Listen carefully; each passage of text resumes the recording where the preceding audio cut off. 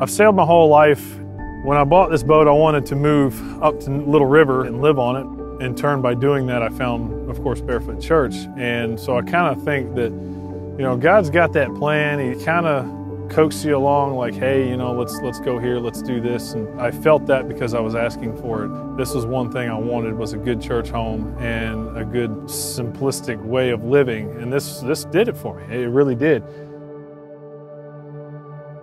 The first time I went to Barefoot, I kind of had an attitude of, okay, you got to sell this to me on the first hit or I'm not coming back. And it was kind of a bad way to look at it, but in the place in my life where I was, starting over and doing something completely different, a new town, hundreds of miles from where I was before, this being my 14th move, I just kind of felt a little hardened. When I got to Barefoot, I'd realized the atmosphere was different than most that I've experienced, and it seemed to speak to me in a way that no other church really had. Long story short, it became more of a family atmosphere for a good reason, because people treated you, at least the people I experienced, they treated me like I belonged. And in my experience and life experiences in general, it's not been a factor, not been used to that kind of behavior from people. So I think the church really cares and goes all out. And I thought, you know what, I think this might actually be the place.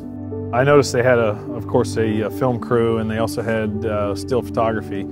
And so I thought, well, those are the two areas I'm strong at. So I got connected with some people and decided that maybe I can do that while I'm here. There's little times, like a few seconds here and there, where you kind of look around and you see all the moving parts. One thing I noticed was you got one guy on the light board, and then you got a whole nother guy over there on the soundboard.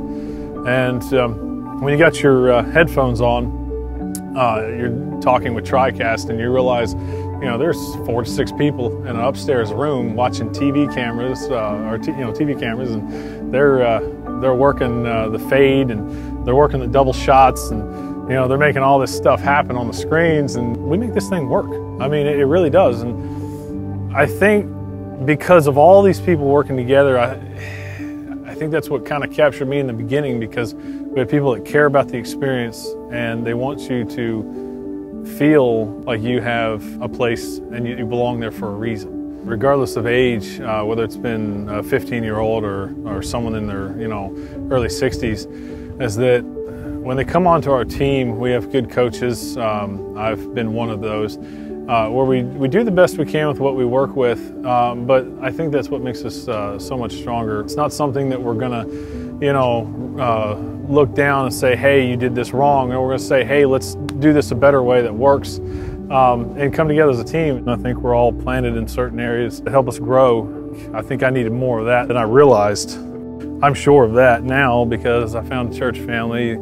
There's people there that are passionate about what they do, and I told them when I first got there, I was like, hey, I may not be here, so don't expect me to stick around, because I love moving to new places. And everything seemed to kind of fall into place when I got involved with the volunteer work with the cameras.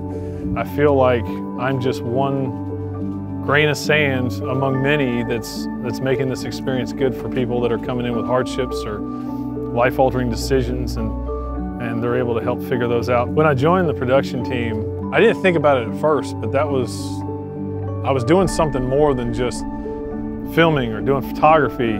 It was